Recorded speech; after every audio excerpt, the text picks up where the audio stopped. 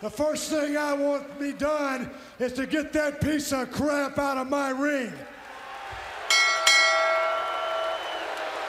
Don't just get him out of the ring, get him out of the WWF. Because I've proved, son, without a shadow of a doubt, you ain't got what it takes anymore.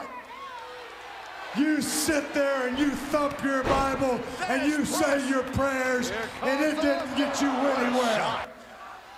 Talk about your Psalms, talk about John 3:16.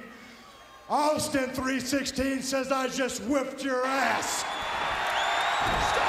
Come on, that's not necessary. All he's got to do is go buy him a cheap bottle of Thunderbird and try to dig back some of that courage he had in his prime. As the king of the ring, I'm serving notice to every one of the WWF superstars.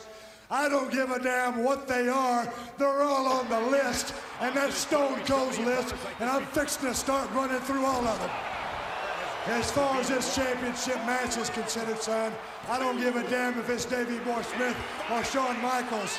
Steve Austin's time has come. And when I get the shot, you're looking at the next WWF champion, and that's the bottom line, because Stone Cold said so.